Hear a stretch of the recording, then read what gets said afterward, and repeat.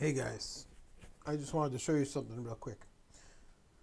There's this piece of visualization software that I found that works really well with smaller clusters to be a quick and dirty sort of status window.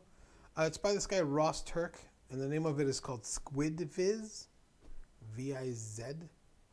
It looks like this. Now, I had a little bit of an issue getting it working. The IOPS window wasn't working properly, so there needs to be some file edits made. So what I'm going to, and I had to fix that, and once that's fixed, everything seems to work okay. It lets you drill down by PGs, and you can actually look at every single one of these guys, even when there's a failure. If there's a failure, you'll start seeing little sections change color and things like that, and it all works really well. So as you can see, I'm generating some traffic now using DC++. It's hashing random files that I have going on just so I can see this.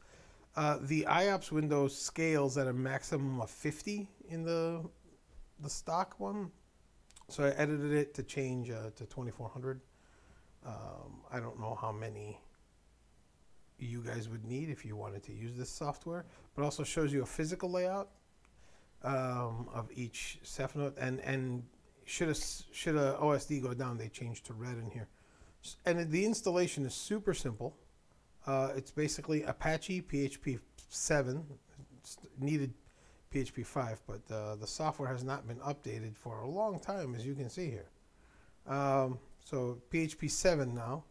And I will see if I can get this cloned back up to GitHub under my own user and fixed properly so that you guys can use it. Just thought you might like something like this too. A quick and dirty page, doesn't really require the whole installation of Calamari or anything like that. So nice and quick, lets you drill down.